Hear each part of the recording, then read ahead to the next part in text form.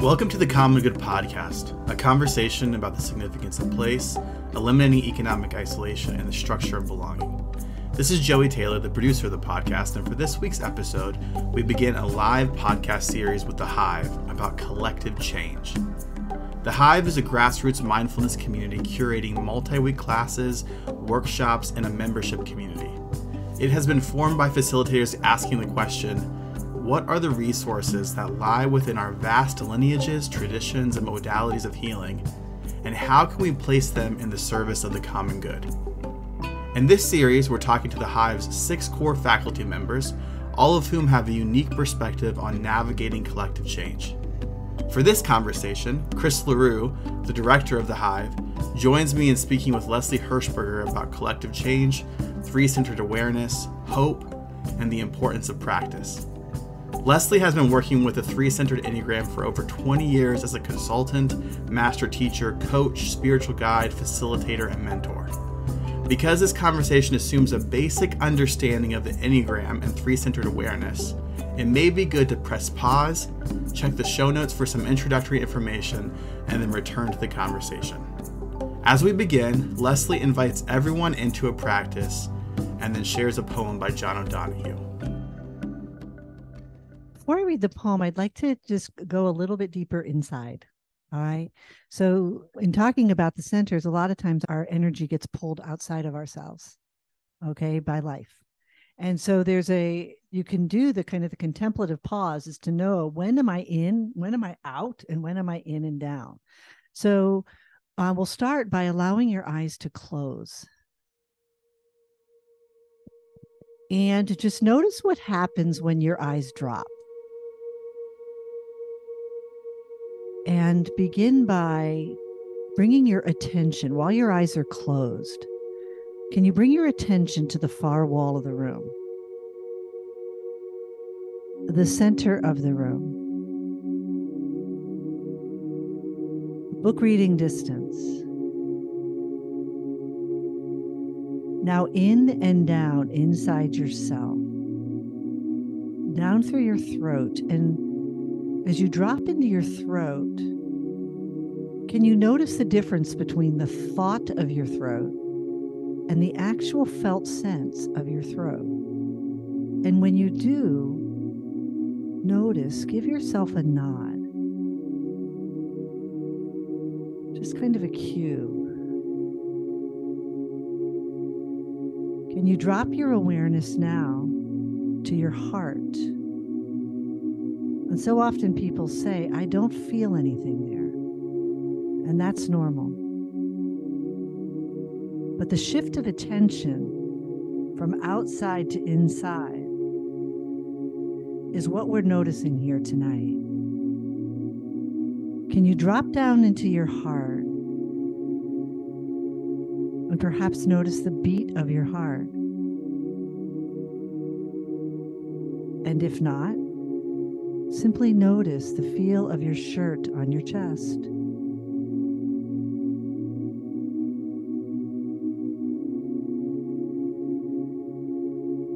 Now allow your attention to drop a few fingers below your belly, where breath and awareness meet.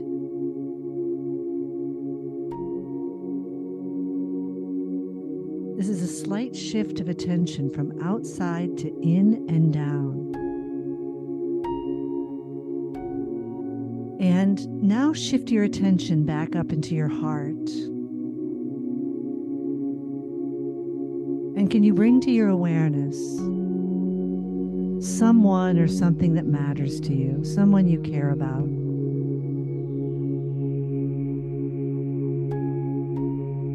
Can you allow their face, or if it's an animal, allowing that animal's face to just show itself to you in your awareness? The color of their eyes,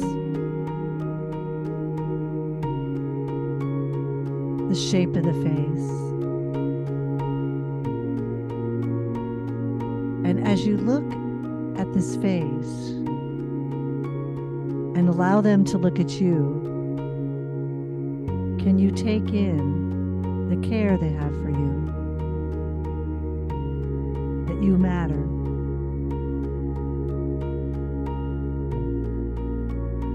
And just notice what it's like. And notice if you pop up into your head and start having a narrative, because that's really normal. Or notice if your attention wanders to perhaps what you had for dinner. And then just bring it back.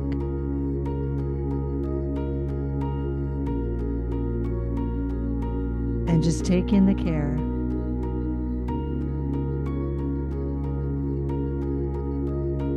Now allow that image to recede. And can you bring to your awareness a time when you were in the midst of a change and you knew you were leaving something behind? Or maybe you had a sense of it.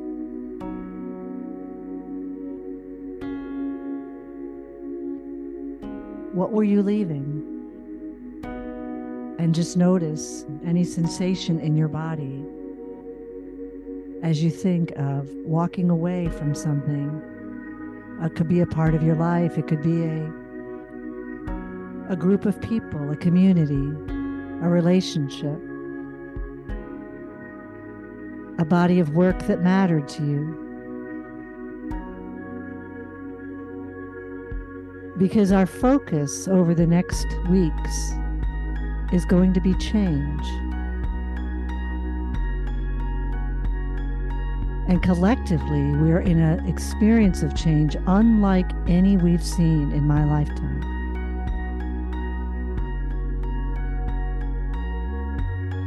So when you're ready, but only when you're ready, allow your eyes to open.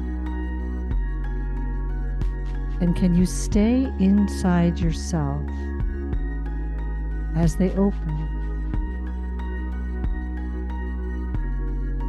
And then start taking in the room around you. This sense, if you're at home, just noticing the room around you, the walls, perhaps a picture on the wall, but also staying inside yourself. And we're going to hear a poem from one of my favorite poets. It's John O'Donohue. And he was an Irish philosopher poet. This poem is called For the Interim Time. When near the end of the day, life is drained out of light, and it is too soon for the mind of night to have darkened things. No place looks like itself. There's a loss of outline. Makes everything look strange and in between. Unsure of what has been or what might come. In this wan light, even trees seem groundless. In a while it will be night, but nothing here seems to believe the relief of the dark. You are in this time of interim, where everything seems withheld. The path you took to get here has washed out, and the way forward is still concealed from you. The old is not old enough to have died away, and the new is still too young to be born. You cannot lay claim to anything in this place of dusk. Your eyes are blurred, and there's no mirror. Everyone has lost sight of your heart, and you can see nowhere to put your trust. You know you have to make your own way through. As far as you can, hold your confidence. Do not allow your confusion to squander this call which is loosening your roots in false ground, that you might come free from all you have outgrown. What is being transfigured here is your mind, and it is difficult and slow to become new. The more faithfully you can endure here, the more refined your heart will become for your arrival in the new dawn.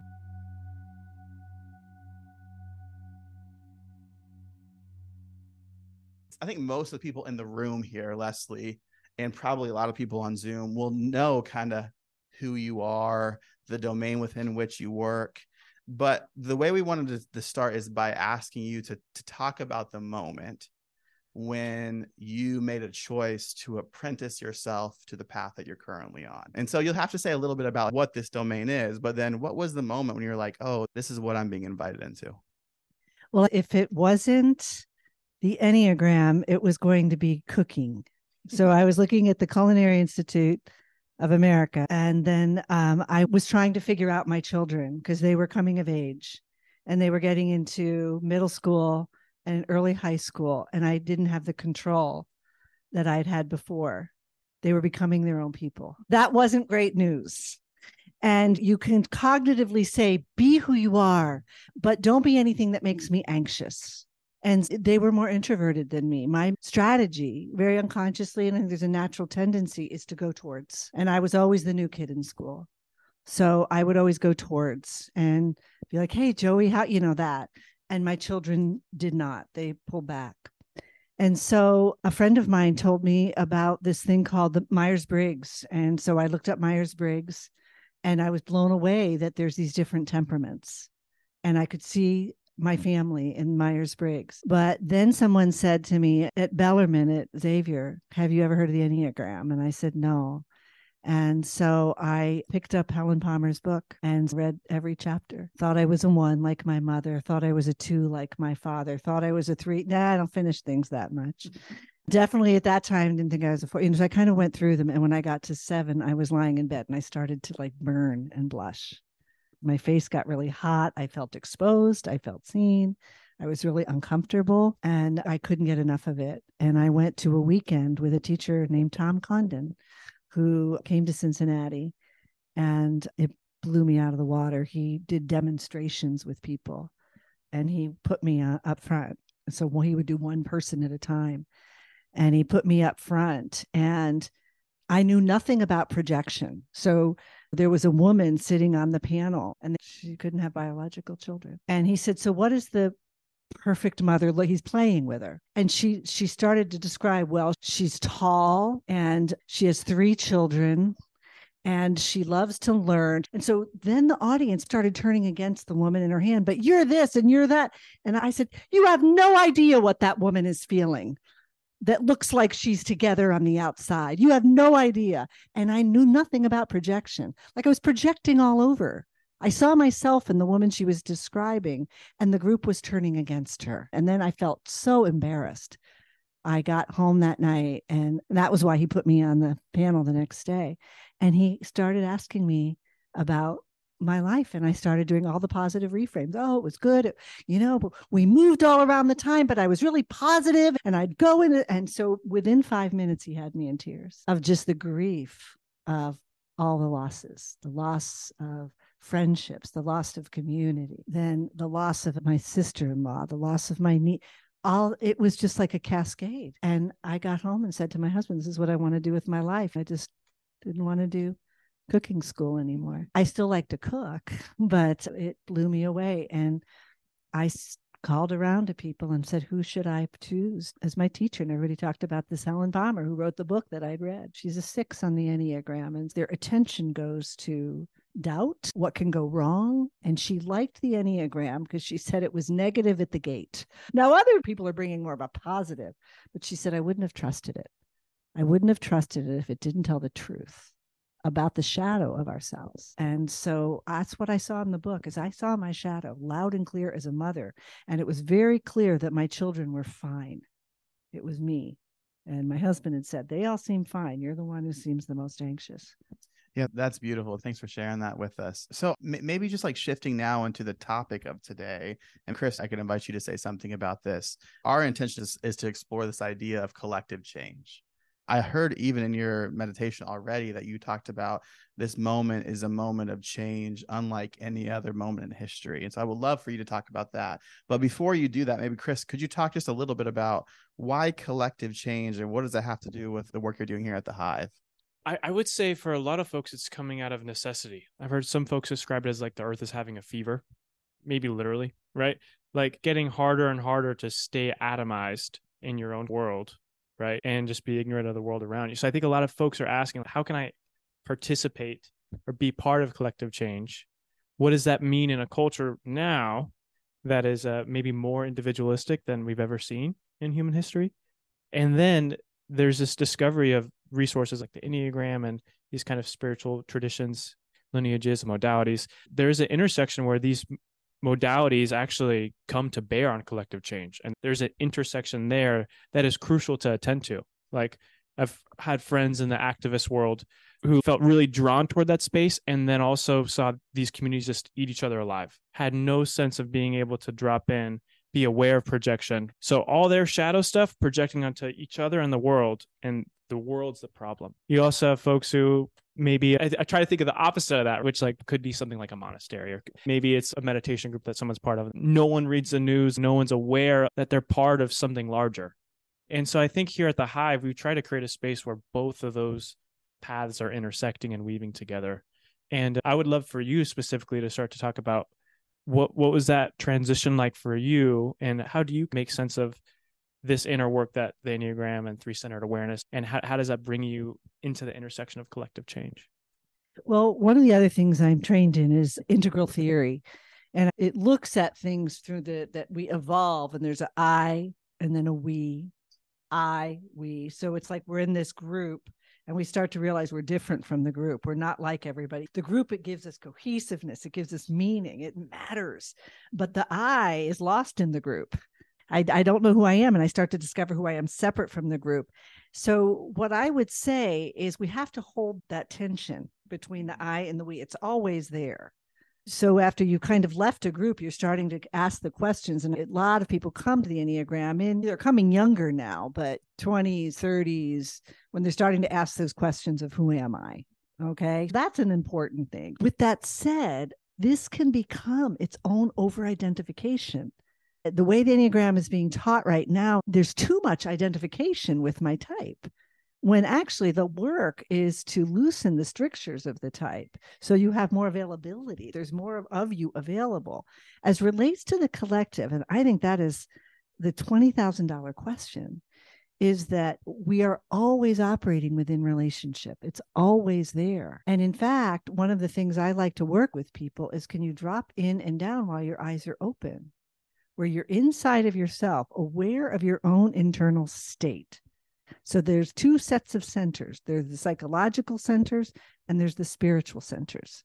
And the spiritual centers aren't, presence isn't something you read about in a book. Okay, you can do it in the moment. So if you're in a group, I can be aware that I'm projecting something. I'm projecting a narrative onto somebody right now. I'm doing it now, and I can make the shift. There's this awareness that I show up in a group a certain way, and I have this narrative when I come into a group. I don't belong. I don't fit here. There's that narrative. Or there could be something around, I've got to struggle and go against them in some way. And so I can be aware of those patterns when I get in a group, or I have to be really big and shiny to fit in this group, or I have to shrink. And can I do something different? Because we have to start with ourselves and then notice how we show up in a group, and know it's an only partial story. It's highly limited and it's highly conditioned. And those conditioned tendencies live in our bodies. And so a lot of the work I do with people is to be aware of what's going on in your body right now. If Joey came and asked me a question, one of the things I can be aware of is I might say yes too quickly. And because if I'm a mental center, I've got all the time in the world up here, but in my body, it takes 20 minutes to get to the hive. In my head, it takes 3, right? So the point is, we have to drop into these 3 centers so that knowing the difference between, say, your yes and your no. If Joey asks me a question, I have habituated ways of responding to that. Now, if we zoom it out larger to what's happening in the collective right now, is that we have no neurological tracks for dealing with this level of change and this level of constant information. Just the whole notion of holding both and 2 things at once is pretty revolutionary, and the rational mind can't hold it very long. The mental structure of consciousness divides things into this or that, either or, yes, no, right, wrong. That's what its job is. So the mental structure of consciousness isn't up to the task of this time. So in order to really be able to be conscious, useful people in this time, is to change ourselves and to bring more centers online. And the MRI scans will show that people who are meditating are using a different part of the brain that most of us don't use. So there are so many capacities that we have in these bodies that we live in and in these brains that simply aren't being used. And I think there's going to be a lot more that's going to come out on that in the future. So many people want to go back to a simpler time when it was easy, the halcyon days. It's impossible. You can't go back. It's not a useful strategy. So to be able to stay in the unknowing, I don't think we can do it in our psychological centers. At least I can't. And I have to have some good strategies. And this is why I was so attracted to the Hive. It's like, oh, somebody's doing this in a larger collective way. There aren't just people by themselves meditating. And here's the thing, y'all, and y'all know this. You're in a meditative state or you're relaxed with your group, and then you go out in the world, and then within 5 minutes, you're annoyed because we are shifting states all the time. Maybe we can shift a little bit to how you would describe and sort of frame the spiritual centers for us. What do they have to do with this navigating of collective change? And I hear you saying we have to start with the individual, but I just want to invite you to land in the collective, though. Right. So if I were going to give a step-by-step from the mental structure, it would be start with yourself. You have to understand your own bias first. And not only of my Enneagram bias, which tends to orient to the positive and reframe positively, but I have to be aware of my social and cultural biases. So know yourself, know your bias. But knowing's not enough. If the mental structure was enough, we'd all be evolved because we've all got more information available to us than ever before. The spiritual centers, the three centers, they're in the Eastern tradition, they're called the three Dantians, Chi, okay, is the Gurdjieff, who was one of the progenitors of what's called the Enneagram of process, called this the great energetic accumulator, the belly. All right. And the heart center is that which attunes other people. So in the psychological heart is, I want you to like me. You know, I'm going to do what I can so that you'll like me and I might charm you so I can relax. So you like me, you like my kids, I can now relax. That's not collective change. What I have to be able to do is notice when I'm up and out instead of in and down, and pause. And it's that simple. It's a shift inward to drop in and down and notice, can I feel the beat of my heart? Oh, yeah. Now I can see you. And I can see you as you are to yourself. I can hear your story. I'm more receptive. It's called receptive awareness. And so the difference from active to receptive, I can receive you now as you are to yourself. And I have more available to me when I'm in my body, all right, open, when the heart is attuned and my mind is clear enough of all of those projections that I'm placing onto you, of the narratives. And I can witness when I start to go on automatic and come back. Now, what I would say is not everybody's going to change and not everybody's going to do this. And I think that if we start trying to have kind of pie in the sky idealism, which I'm very vulnerable to, there will come a time when we'll all be in peace. I don't know that that's going to happen, right? The actual living on this planet is a constricted state. But what we can do is have enough of us evolving to a state of consciousness where we're more prepared for what's coming. And here you can come together so you're not so damn alone in it. You're not all by yourself and you don't feel so isolated. Just coming here tonight. And guess what, y'all? I didn't feel like it. I was home. I had worked. I'd taken a nap and I didn't want to come. Okay. And you come anyway, because when you come here, and it's kind of that little hurdle, because COVID, it opened up something else in us that was pretty traumatic. And we tend to be more homebound now. And I like this hybrid approach.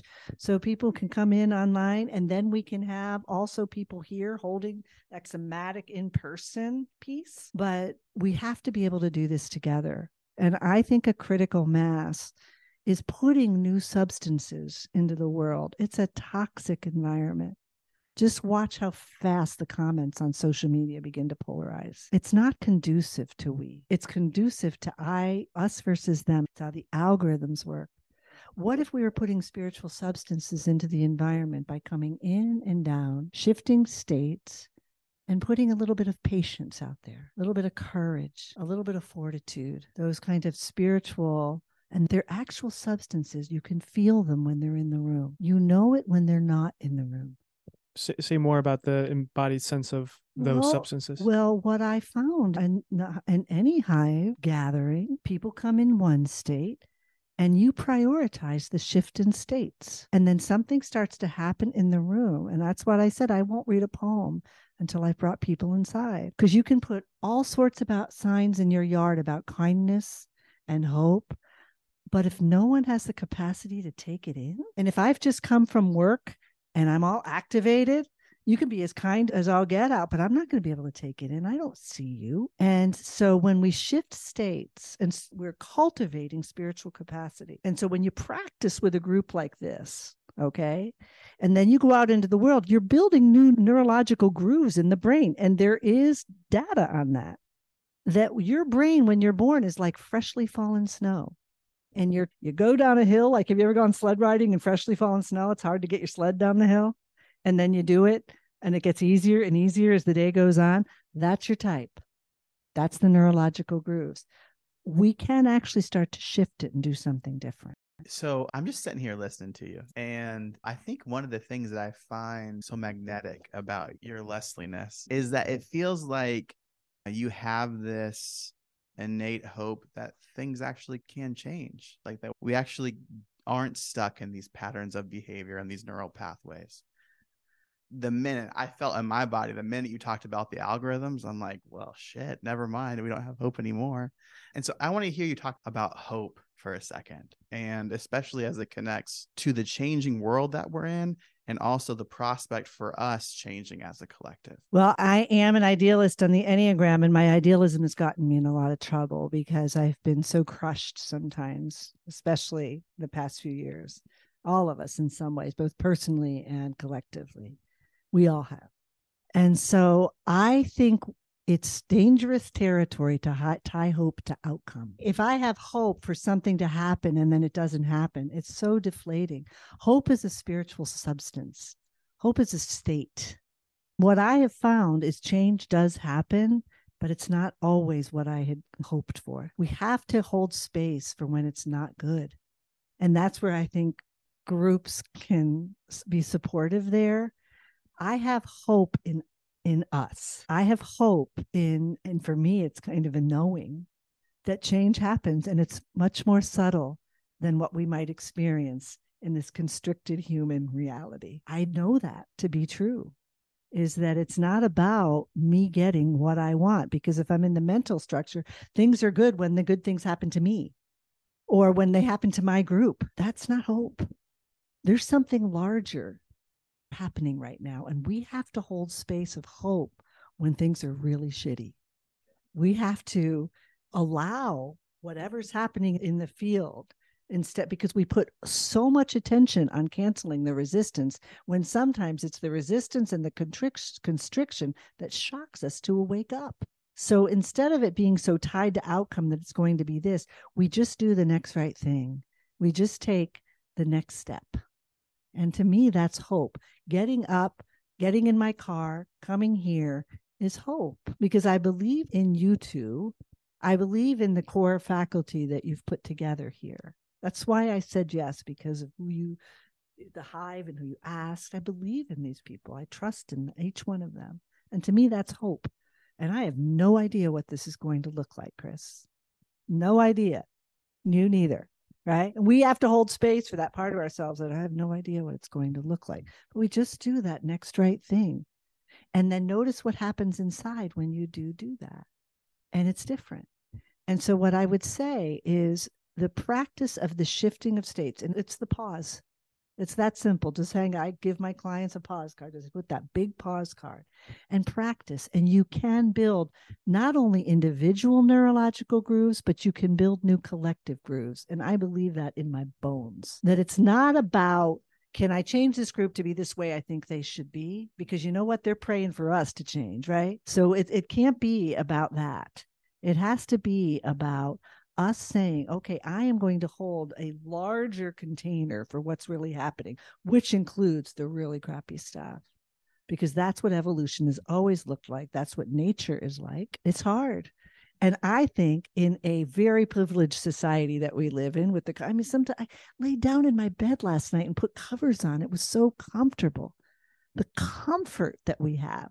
We're not real good at when things don't go well. We don't have a lot of tracks for that. And so we're building capacity here, and we can do that, not only individually of committing to practice, but collective. At this point in the conversation, participants online and in person at the Hive were placed into small groups with the following prompt. How do you know when you're up and out and when you're in and down and receptive? Can you feel it? And if you can't, name that. That's okay, because we don't have a lot of training. But how do you know when you're reactive and when you're receptive, when you shift states? And do you know how to do it? Here's the prompt again. How do you know when you're up and out and when you're in and down? How do you know when you're reactive and when you're receptive? What does it feel like when you shift states?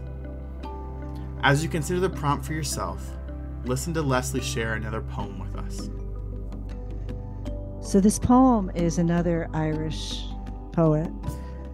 It's by David White, and many of you may have heard it. So start close in.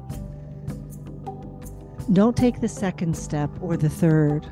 Start with the first thing, close in. The step you don't want to take. Start with the ground you know, the pale ground beneath your feet, your own way to begin the conversation. Start with your own question. Give up on other people's questions. Don't let them smother something simple. To hear another's voice, follow your own voice. Wait until that voice becomes an intimate, private ear that can really listen to another. Start right now. Take a small step you can call your own. Don't follow someone else's heroics. Be humble and focused. Start close in. Don't mistake that other for your own. Start close in. Don't take the second step or the third. Start with the first thing, close in, the step you don't want to take. As we return to the conversation, Chris asked Leslie a question.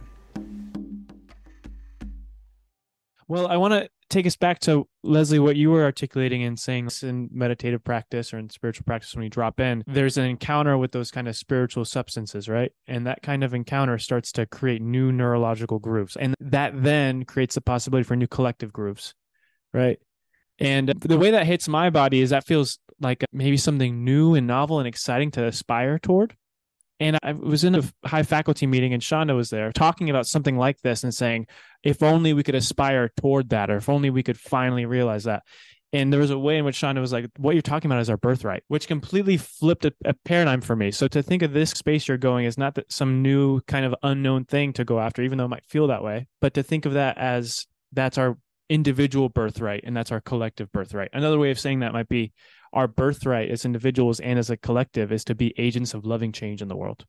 That's something I've been meditating on recently. Yeah, to be agents of loving change in the world. And that's our birthright. It's not something for a certain amount of people or certain groups. That's why it's so familiar to people when you come home to yourself. There's almost a memory of it. Feels like remembering. Yeah. So then my question is, what's the one story that's getting in the way of the collective living into its birthright? What's the one story that's getting in the way of the collective living into its birthright? There's probably a lot of answers, but here's mine. Given where I stand, we see from where we stand. It's our addiction to our individual stories. It's our addiction to my pain, my hurt, my, me. And so doesn't that feel kind of paradoxical when I say start with yourself, right? But we don't end with ourselves. There's other people with other stories who are just like you. Pema Chodron, the Buddhist teacher, has a practice. When you go out and you see someone, they cut you off. They're just like me. They want to be loved. They want someone, they want to matter to someone. I think this is the most individualized culture ever. You know the Dr. Seuss book that everybody gets at their graduation, Oh, the Places You'll Go? That little person's all by themselves. In all of the images, they're by themselves. And I was listening to a podcast the other day. They gave it to a group of Hispanic immigrants who were just like, oh, that looks awful. And so saying all Hispanic immigrants feel that way. I'm just saying as a collective, as an energetic, it tends to oftentimes a more communal culture. But we have to recognize that we live in this highly, highly individualized culture. And I remember one of my dearest friends did his doctoral dissertation on what is pathology in the East and what is pathology in the West. And he did a lot of traveling. In the East, it's like they're not being collaborative enough. They're not communal enough. They're not honoring their father, mother, the family, the group. That's pathology. And in the West, they have a failure to launch. They're not going out on their own. So how do we hold those two? But I would say for us here, it's primarily this obsession with our own individual selves. And I think when we talk about this notion of our birthright, all right, it's our birthright and it's yours. I am loved and so are they. I am loved and so are you. It's always holding the both end of that. And if you look at social media, never have we had so many access to say, look at me, right? Including me.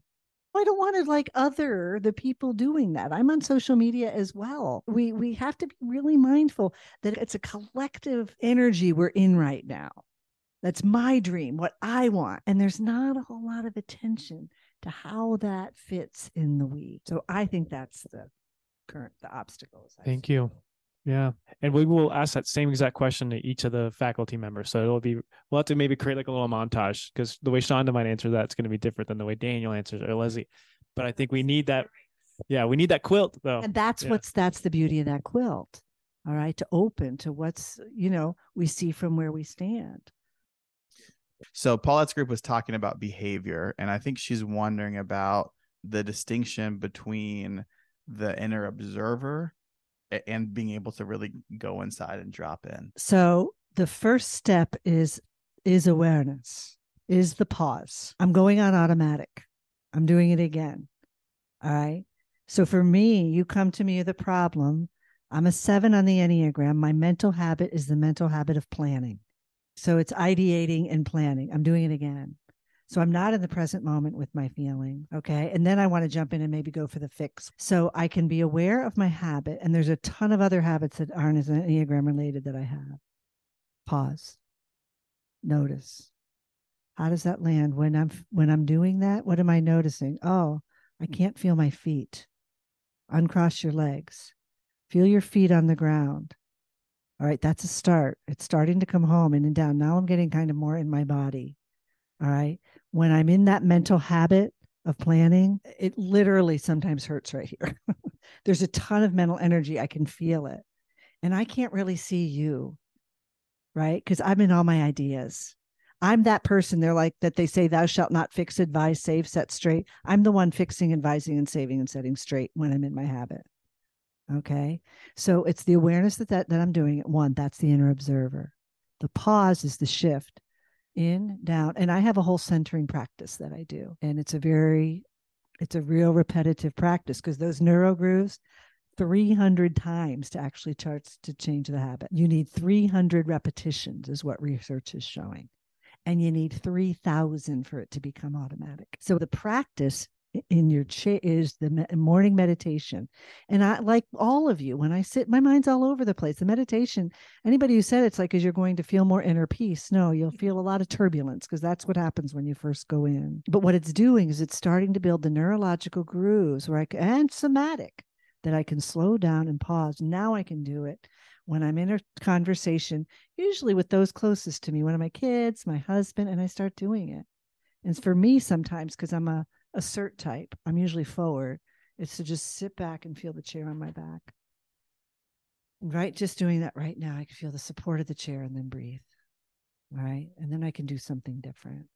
So we were talking during the small groups about this question of cultivating the spiritual centers, which is what you're beginning to talk about now. I wonder if you want to take another pass and go a little deeper. What does it look like to cultivate spiritual practice? There are 4 qualities of people who change.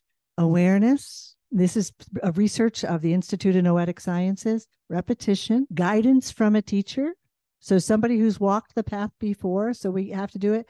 Oh, and the first one was intention. I want to. So it's intention, something, awareness, awakening, repetition, and guidance from a teacher.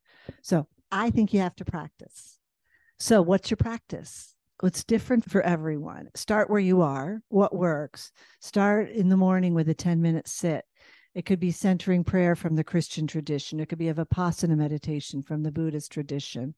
What I've noticed a lot of times as a high energy assert type, sometimes I can't sit in my chair first. Sometimes I have to do a yoga. I have a Bend app. There's so many great apps to support you now. It's called Bend. And the older you get, by the way, you can't do it. You have to bend. I have to move my body and get it moving to do what it used to do in the morning. So I start with a bend to start moving energy through my body. Then I do my sit and start 3 days a week. Start there. And the practice itself isn't going to be where you're going to walk away like a monk feeling inner peace and love everywhere. But what it's doing is building new neurological grooves and helping you slow. But this is my practice. I get up in the morning. I go sit in my chair. All right. I do my meditation, Insight Timer app. I then do it, thanks to Paulette. We have a Quaker chant person here. I've learned that chant moves something through me in a different way. And so I chant just short, maybe a minute or two. And then I do my bends and I do some Tai Chi that I learned from a friend. And that's my practice. The centering practice that I do throughout the day, I learned from the Strozzi Institute, which is embodied transformation. And they work a lot with, okay, what do I do when I get out into the collective? They're all about collective change. And so what I do with that is a centering practice where I feel the length of my spine, the width of my body, the ancestors standing behind me who support me, and then relax, and doing that multiple times a day. And I state my declaration or my intention. It's repetition, repetition, repetition, and it works. It's not go for 80, start with, can I do 10%? Do I notice a 10% change? Then go to 20. What are the conditions of satisfaction? How will I know I've changed? Get clear about that. For me, you know how I know? I don't go on social media first thing, right? That's how I know. That's a condition of satisfaction. So if I can come home to myself 50% of the time in the morning, do something concrete like that, that when I'm with my husband, I don't jump into fix, advise, save, and set straight 50% of the time. In 6 months, I get feedback that you seem a little bit different. You're interrupting me less. You're fixing less. It feels like you're listening better. You get feedback that something's happening. And so it changes. Chris, you talk about aspirational. I think we get in trouble because we get so aspirational, we feel defeated at the gate. So just start with 3 minutes. Follow your breath for 3 minutes in bed. Start there before you even get up. James Hollis says at the foot of our bed every day is fear and lethargy. It sits there every day. And trust me, y'all, as the older you get, they get larger, right? Especially the lethargy one. Yeah. And I'm this high activity person, right? So it's just like I'm noticing that there's this part of me that just loves the feeling of this bed. And so, okay, I'm going to take a moment, enjoy that. But so I'm bringing conscious awareness. And what I've noticed is when I bring conscious awareness to whatever's happening, all of a sudden I kind of want to get out of bed. So I'm not shaming myself for being in bed. I'm noticing that I'm really enjoying this. And so the and is the opening. So we first have awareness. Then we have an opening. Can I do something a little different just right now? And then the third is practice. So awareness, opening, and then practice. One person said to me, I realized that I would tell myself to listen to my body, and then I would get in neighborhoods where I had conditioning to be afraid. I can't say I'm going to listen to my body. My body says, well, her body's telling the truth that she has conditioning to be afraid in that neighborhood. It's not telling the truth of the neighborhood. It's telling the truth of her body and her conditioning in the neighborhood. What if I could open to 10% and then maybe smile at somebody in the neighborhood, have an encounter in the neighborhood, make contact? Okay, I did it. It's just a small incremental changes. That would be a collective thing to do because I've been practicing in my practice, coming home to myself, grounding, that I think I can, I'm a fear type. I can say hi to that person behind the counter. checking out. I gave a 6 one time homework to smile at the grocery checkout clerk. And he said, oh my God, it's transformational. They smile back most of the time, right? As a 6, I expect them to be like, what the hell are you smiling about? It's going to be different for every person. So when I'm working with clients, I'm listening for the patterns. So Jen's asking a question around like the refrain I heard that you said multiple times was the grandness of the world's suffering, which you might say we have more than any time in history, you have so many nodes to tap into that, right? With news and social media. And then there's a sense of what work is mine to do. And there's an overwhelm of the world's suffering. And then this frustration, like, well, what work is mine to do in the midst of all of this suffering? And Leslie talking about these increments of satisfaction. How do you find that when it feels like nothing's ever enough? So many different stories start to pop up. So how do you find yourself oriented in the work of collective change and being part of healing collective suffering? So first of all, it's not enough, right? It's not ever, we're not going to solve the world's suffering. And so that can sound really glib, and it's true.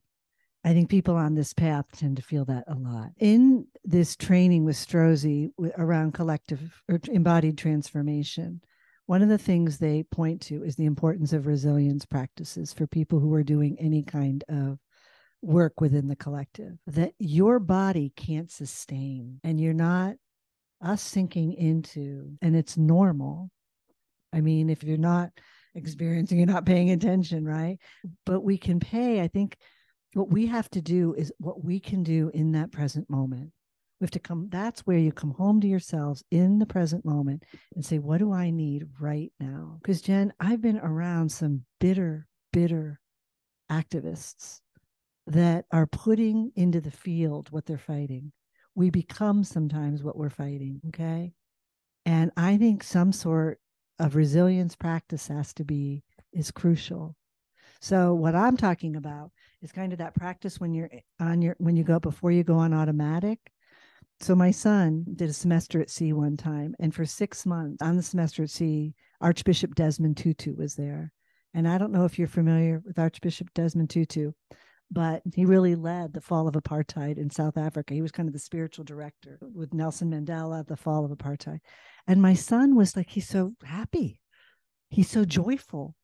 All the time. He just like laughs, and he sees such hope in the world. And this is a guy who's been in the trenches, has experienced the worst of things. That to me is this sign of a practice. And one of the things my son said too was during Easter that he went into, he said, they asked, how long do you meditate? He says, well, I meditate an hour a day unless I'm under stress, and then it's 2 hours a day. That I'm even actually more in my practice. And then to have resiliency practices too. What brings you resilience? You know, watching you karaoke the other night brought me so much joy. I just sat there, these 2 young women standing up there, singing their hearts out in karaoke. I could weep as I talk about it. It was so genuine and so full of joy. Do that. And that's putting substances into the world. I mean, my body's buzzing just talking about it. That's a substance, and that matters in the field. Take breaks. I take news breaks too. You know, the body can only handle so much. I hope that helps. It feels really, inadequate, but at the start. So we got a question from Catherine online. She says, you're given a lot of examples about yourself and about your family. Do you have any examples of collective change? Yeah. I've been to a number of protests, and a passion of mine is immigration. And typically when I do a march for immigration, oftentimes I find myself with Franciscan, that's a lineage of the Catholic priesthood, and nuns and pastors and people doing spiritual practice. And the energy in the field, the most recent one we did was in front of Rob Portman's office. And we were in front of his office and we did our march. And I remember feeling slightly embarrassed because we were all smiling, and we were in the Inquirer when they did a story on it. And we were smiling like that. Maybe we should look sad and feel, but it was a feeling of expansion. And these were people that to me were so obviously grounded in a practice. I then did a recent march where there wasn't that. And it was like an assault to my body. And the thing I was concerned about is that And I think this is why anger has to be an important part of our practice, right? But I get concerned with how much we take to the energetic field because it's contagious. And I have to be really careful of that, because I'm not saying to not be angry. Sometimes anger is the response. But I think there has to be some skill. And those of us who do this practices and can lead there. That anger is, to me, it's the motivating energy that sometimes gets me out to the protest. It was anger that got me in the car, the anger that got me on the street. Okay. It was anger that had me write the letter to the congressperson and canvas, those kinds of things. But what I was concerned about with this, it was putting so much into the field, and I'm watching the bystanders, right? And it creates kind of an amplification. And so that's where I think, and I could get some pushback around that, but I think I want to stand by that, because we have to be aware of what we're putting into the field. So for me, doing these two very different protests, it was quite remarkable, because I left one feeling hope and feeling motivated to continue. And I left the other just feeling this kind of deflation of, I felt hopeless. I felt hopeless. So I just want to say something that I'm noticing in my body right now. My heart's beating because I'm really aware of this thing around anger, and I can feel my attention there. Such an important energy. And what I see is there has to be some skill with how we channel that. I'm just aware that I'm feeling a little agitated about that question, because it feels really big. And I know what I feel inside when I go to these different protests. So I would just invite you to ask yourself, how do I hold that? How do I hold those emotions, and how do I bring them into the collective? And just to ask yourself, what do I do with that? Thanks for listening. Check the show notes for more information about Leslie and the Hive. Also, if you'd like to join the live podcast experience, either in person at the Hive or on Zoom, we'd love to have you. This episode was produced by me, Joey Taylor, and the music is from Jeff Gorman.